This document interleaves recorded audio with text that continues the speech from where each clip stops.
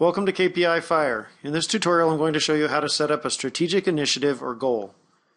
The first thing you'll want to do is click on the compass icon, which takes you to the strategic dashboard. From here, you can click on Enable Edit Mode.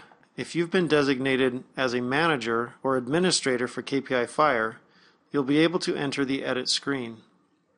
From here, you'll see a gray tile that says Create New Initiative. Click there and give your new initiative a name.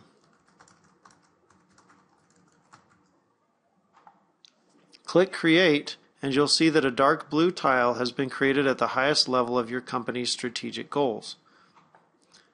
Click Leave Edit Mode. Scroll down and you'll see that your new initiative is at the bottom of the Level 1 strategic goals. Once you've created a strategic initiative or goal, you can enter the expanded view by clicking the icon on the top right. Inside the expanded view, you'll see several areas. On the left is the data summary area, the month-by-month performance area, the supporting metrics, and the supporting projects. You can change which view you're looking at by clicking on the icons above. In this case, I'm looking at the annual performance. I can also look at quarter-by-quarter performance, and I can look at the percent complete of any supporting projects associated with this initiative. As you can see, 16% of the work that needs to be done on these supporting projects has been completed. I can also look at the month-by-month view and populate the data from here. I click on the Data tab. Our employee morale metric is a survey that we receive on a monthly basis on a scale of 1 to 10.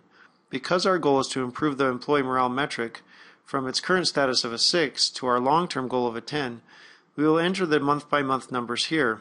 At the top, we will choose the target data mode as opposed to the sum data mode, because the employee morale survey numbers are discrete numbers on a scale of 1 to 10. If this were a revenue or a cost metric, I would hit the sum button, which would, instead of showing the actual values month by month, would sum the data, giving you a clearer picture on how your data is summing up year to date. You can change the goal type to less than or greater than, depending on whether this is a metric that you want to be greater than or less than your target value. This is similar to golf and baseball. In baseball, you want a higher score, so your goal type would be greater than. In golf, your goal is to get a low score, so you would click the less than button. You can also change the units for your strategic goal from dollars to a simple number to a percentage or ratio. One of the most important things you'll want to do with a strategic goal is to lay out an action plan. KPI Fire makes this very simple by giving you 4 boxes for each of the 4 quarters of your calendar or fiscal year. In quarter 1, you put together an action plan and assign an owner.